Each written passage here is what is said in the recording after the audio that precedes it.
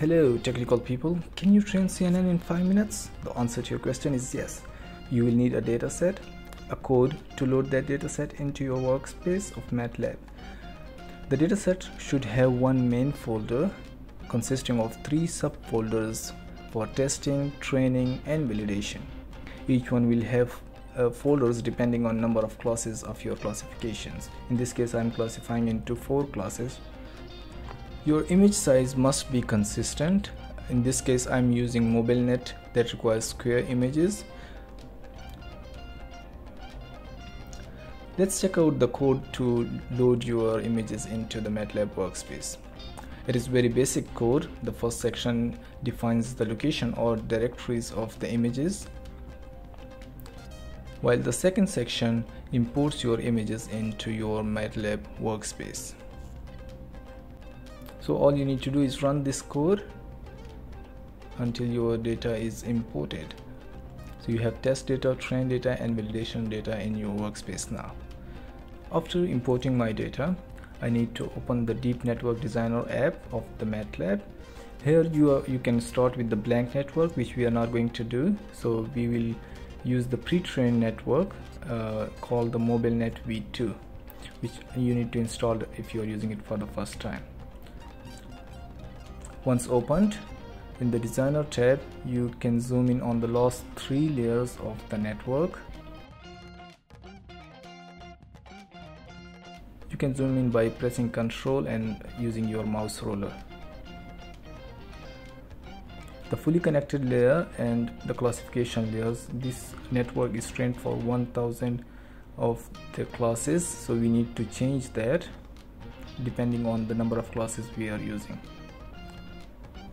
So I will remove the fully connected layer and the classification layer. You can just click and press delete to remove them. Now we need to add a new fully connected layer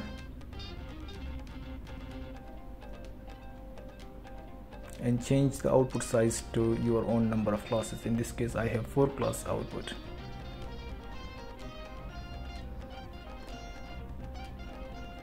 Similarly, add the last classification layer.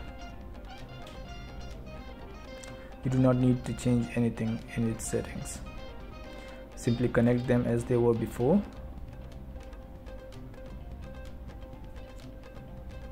Once connected, you can analyze your network to see if there are any errors in this case. Now we see there is 0 warnings and 0 errors. It also gives you a lot of details for each layer, which we are not interested in, so we can just leave it there. Next, we move on to the Data tab. Here we import the data from our workspace.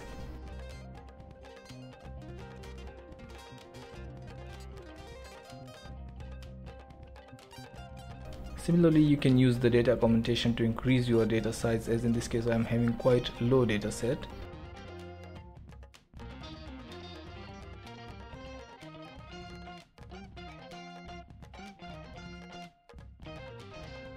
Then we need to import the validation data and click on import. You will see the number of classes you have. I have 4 classes, and accordingly the number of images that each class has, both for training and for validation.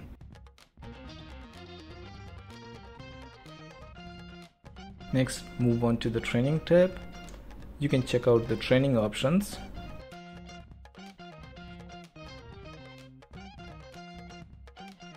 You can play with training options to enhance the accuracy and performance of your model.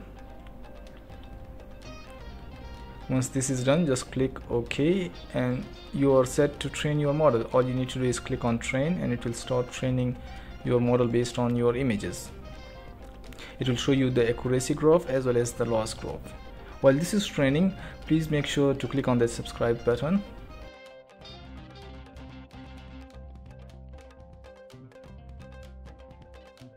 Alright, once done, you can export your trained model to your MATLAB workspace for further processing.